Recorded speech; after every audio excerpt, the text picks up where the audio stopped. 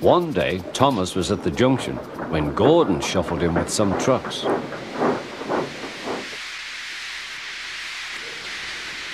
"Phew," remarked Thomas. "What a funny smell." "Can you smell a smell?" "I can't smell a smell," said Annie. "A funny, musty sort of smell," said Thomas. "No one noticed it till you did," grunted Gordon. "It must be yours." Not long ago, he had fallen into a dirty ditch. Thomas enjoyed teasing him about it. "Annie, Clarabelle, do you know what I think it is? It's ditch water." Before Gordon could answer, Thomas puffed away. Annie and Clarabelle could hardly believe their ears. "He's dreadfully rude. I feel quite ashamed. I feel quite ashamed. He's dreadfully rude." And to Thomas they said, "You mustn't be rude. You make us ashamed." But Thomas didn't care a bit.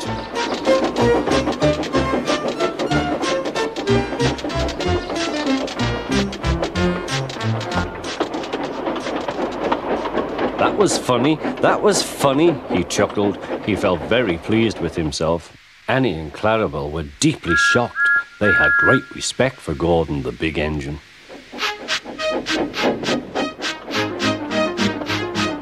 Thomas left the coaches at the station and went off to a mine for some trucks. Long ago, miners digging for lead had made tunnels under the ground. Their roofs are strong enough to hold up trucks, but not the weight of engines. A large notice warns them not to enter the area. "Danger! Engines must not pass this board."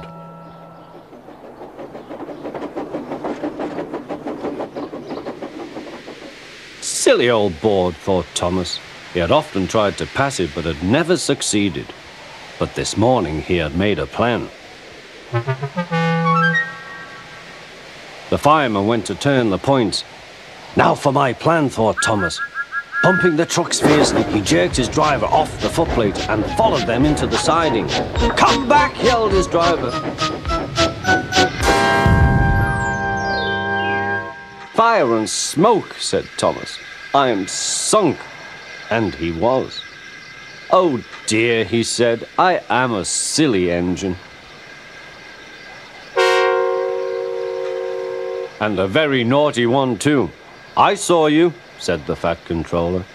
"Please get me out. I won't be naughty again."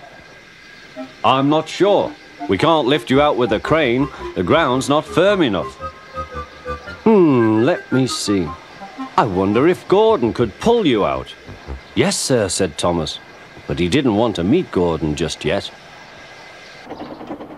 "Down a mine, is he? Ha, ha, ha," laughed Gordon. "What a joke."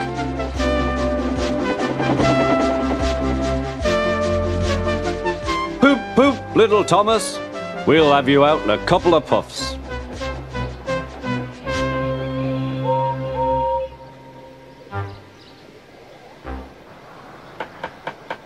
Strong cables were fastened between the two engines. "Are you ready? Heave!"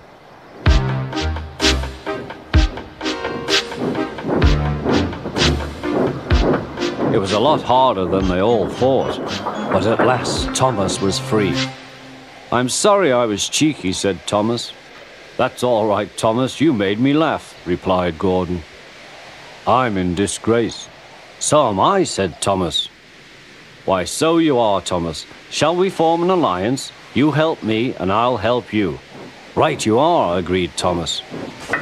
"Good, that's settled," rumbled Gordon. And buffer to buffer, the Allies puffed home.